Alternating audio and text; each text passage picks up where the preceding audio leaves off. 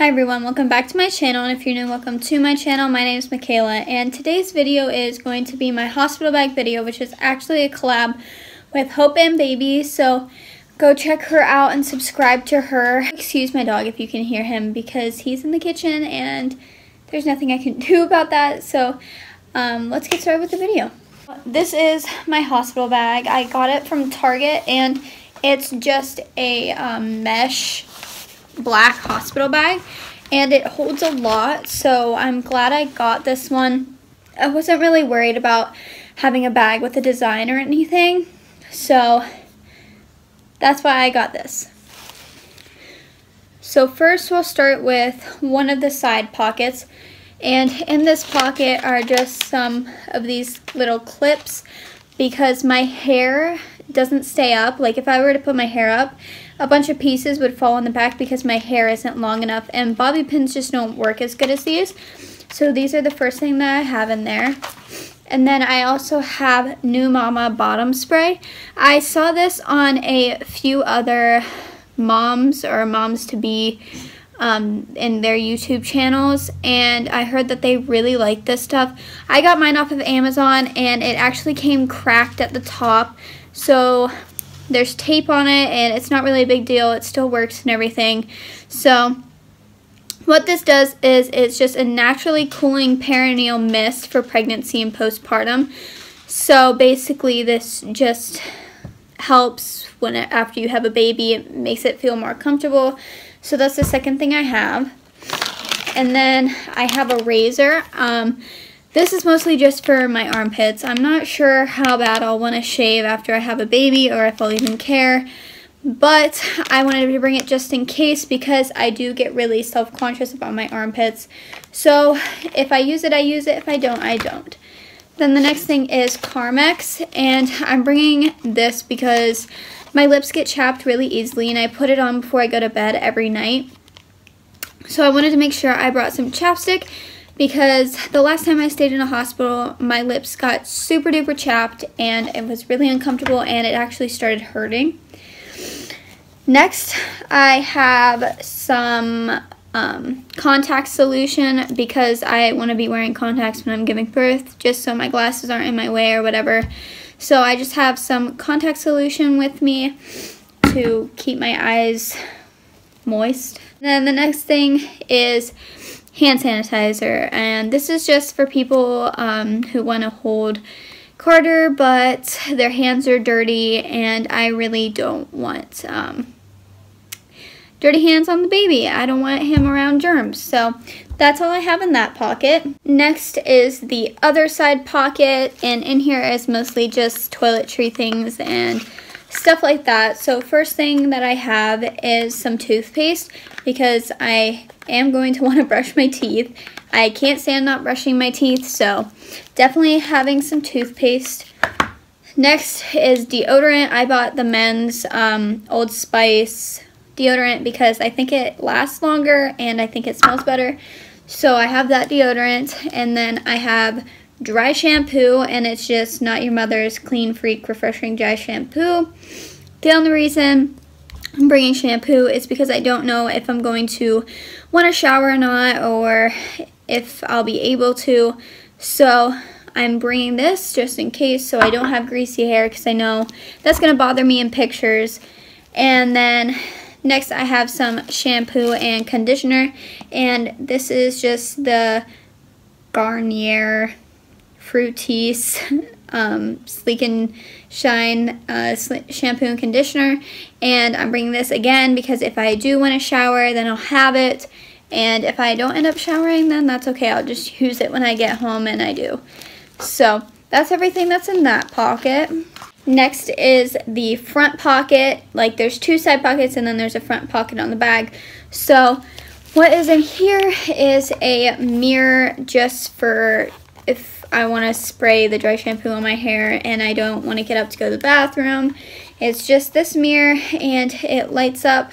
Ooh, that makes the camera look weird, but it just lights up, and it's just a compact mirror. So I'm going to bring this, and hopefully it'll be a big help, which I think it will. And then next is my little battery pack.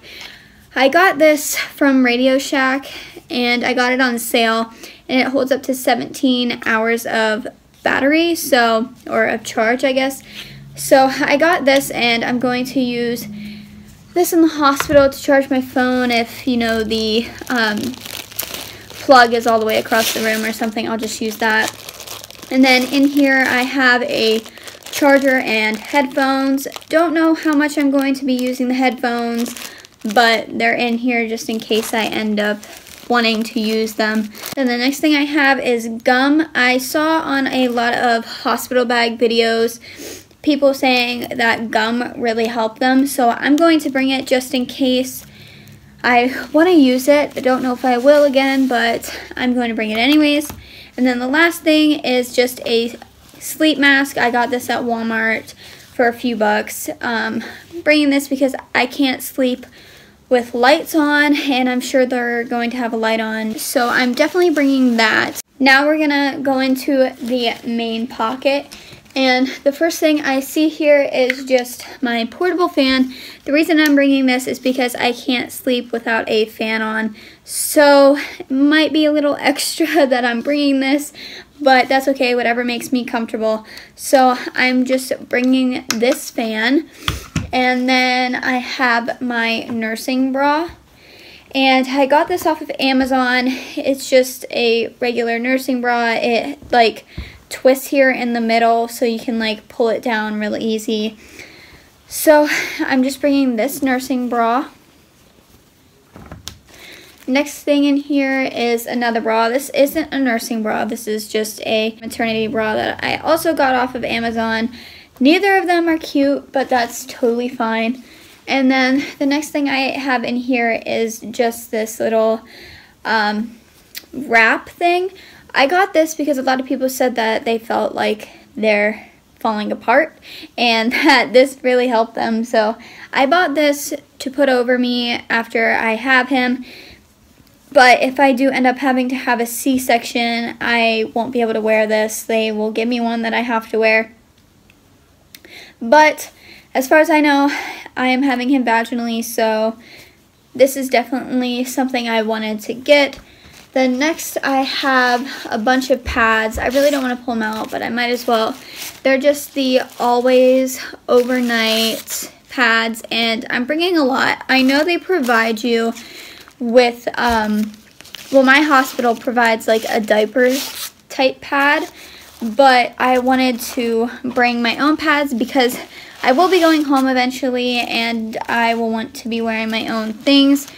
So I am bringing just these Always Overnight pads, like I said, and maybe that'll be more comfortable for me. Maybe the hospitals will be more comfortable for me. We'll see once I get there. But then next thing I see are just some underwear, and then some shorts. I wanted to bring some shorts just because I don't know if it's going to be hot while I'm in labor or if I'm going to be cold still. So I definitely still want to bring some shorts.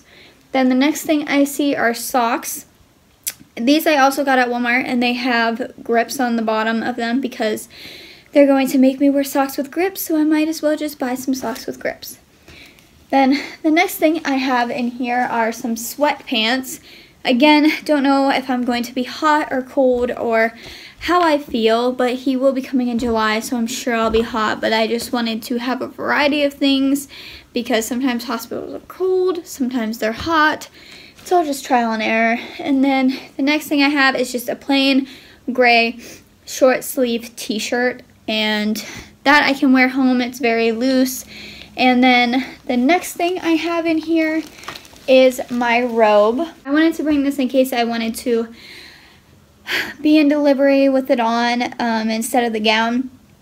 So I am bringing this to wear, and if I take a shower, I'll probably want to wear that too. And then I just have another pair of underwear. And then I just have some flip-flops. I got these at Walmart too for super cheap. They're just for the shower or if I want to wear them to go home. But they're just regular flip-flops. Then the next thing I have are some hair ties, because like I said, I most likely will be wanting to put my hair up, so I will need something to put my hair up with. And then lastly is a towel. This is for once I get out of the showers. I watched a hospital bag video, and one mom said that the towels that the hospital provided were really not soft and not like a comfortable feeling. So I wanted to bring my own towel just so I knew I have a good towel if I end up wanting to take a shower while I'm in labor. So that is all that's in my hospital bag. Thank you all for watching, and I hope you enjoyed. Don't forget to go subscribe to Hope&Baby, and I'll see you on the next video.